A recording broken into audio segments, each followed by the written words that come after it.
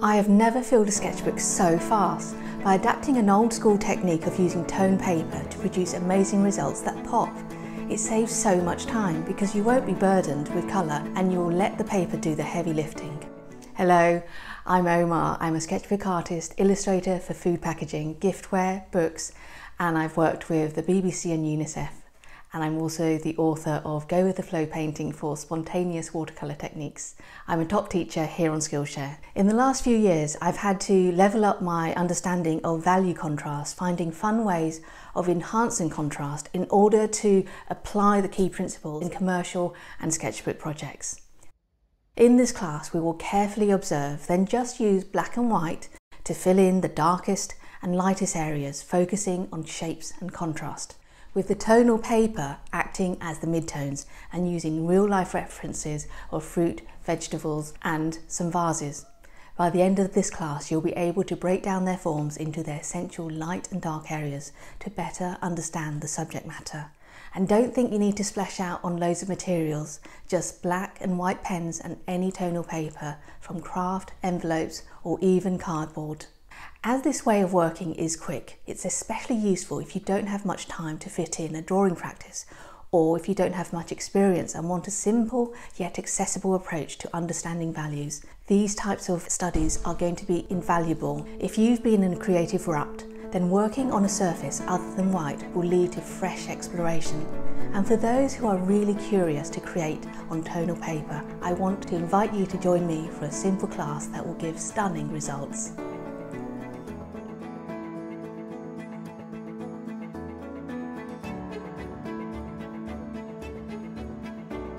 If you're unfamiliar with using toned paper, let's go through some of the huge advantages so you'll really appreciate the benefits. To familiarise yourself with tone and value, it's worth painting a gradient chart like this one. This is a chart for Van Dyke brown watercolour with very concentrated pigment on one end and a range of tones in between. If we look at this watercolour gradient scale, which has 20 values, and remove the lightest 4 and the darkest 4, only the 12 mid-range values are left, and that toned paper provides all the midtones. Since that's already been established, it does save a heck of a lot of time, so we don't have to fill in over half the other shades. Here are some of the advantages to using toned paper. Sketches can be completed so much faster. One of the huge benefits to drawing on toned paper is the drawing can be completed much faster when compared to drawing on white paper.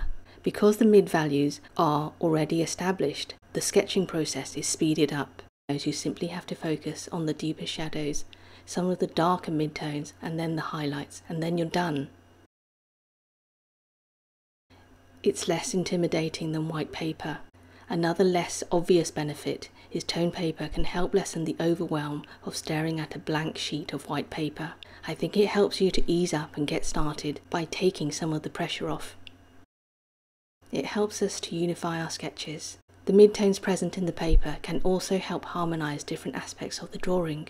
What we're doing is basically using a very limited palette. By leaving the toned paper to show through in the sketch to represent the midtones, then applying only black and white, the sketches have a really coordinated feel. It's easier to bring out the highlights. I find the highlights when drawing on toned paper have a unique glow. They really pop and look fantastic. This means you can really explore the way the light glances off a vase or shimmers on the side of a face. It's amazing how we can create more contrast and visual interest in our sketches by using this method. And furthermore, this helps to create areas that really stand out and leads the eye in and around your piece. Working with toned paper also encourages you to really observe. When simplifying what you see into areas of black or white, you will have to be forced to see the lights and shadows. This is of great value when trying to clarify and distinguish shapes and their relationships.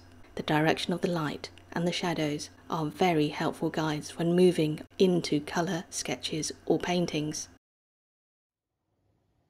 If you're interested in using toned paper like this, then do consider taking my Skillshare class called Toned Paper, Stunning and Simple Illustrations in Black and White. In this class, you'll carefully observe, then just use black and white to fill in the darkest and lightest areas. The link to the class is in the description below.